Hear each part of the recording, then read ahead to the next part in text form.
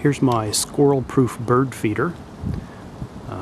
It's got little copper tubes that come in from the side, and when a squirrel activates it, it blasts 100 psi air at them, scares them away.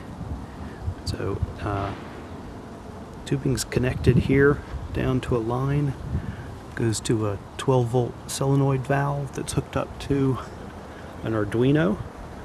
Also, it's hooked up to this copper plate on the front is a capacitive touch sensor. The squirrel comes and jumps on this. It activates the blast of air, scares them away. The Arduino also has an XB radio on it to transmit the capacitance values inside the house, so I can distinguish the difference between the capacitance of a bird and that of a squirrel and set the threshold in between. But once the threshold is set, just leave it. Whenever a squirrel jumps on it, gets a good blast. Now I'll show it to you in action.